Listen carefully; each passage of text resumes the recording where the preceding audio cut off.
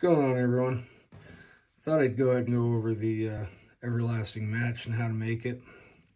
Pretty simple process. All you need is some strike anywhere matches, paper towel or a tissue, toilet paper work, cotton.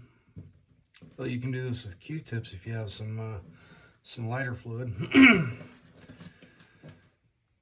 But anyway, what you're going to do is you're going to wrap these strike anywhere matches in the paper towel, like so.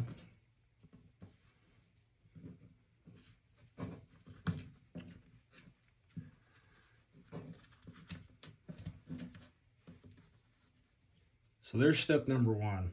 You can also dip this in wax. It'll make it burn just a little bit hotter, maybe even a little bit longer, depending on the type of wax you're using.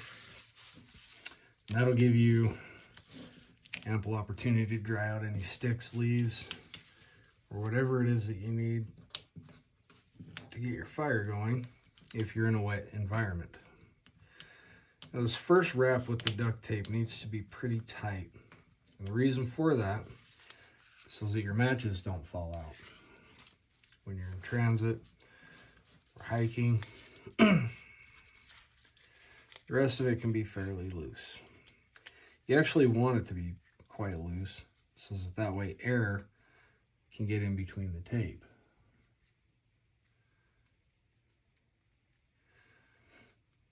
And there you go. Everlasting match. That'll burn for a good 5, maybe even 10 minutes.